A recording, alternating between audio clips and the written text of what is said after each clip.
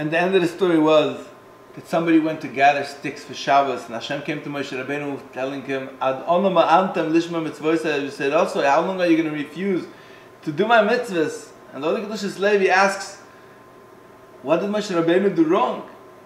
Hashem wanted Moshe Rabbeinu to tell the Yiddelech to prepare for Shabbos already from Sunday. You know why?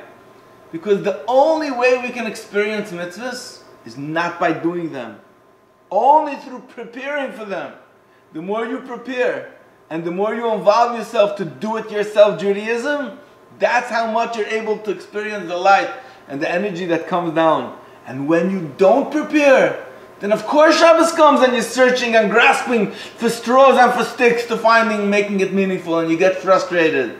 Said Hashem, Achi, Shabbos is coming. You want to have it?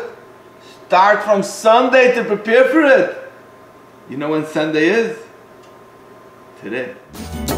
Today is for today. Yesterday was another day, and we don't know about tomorrow.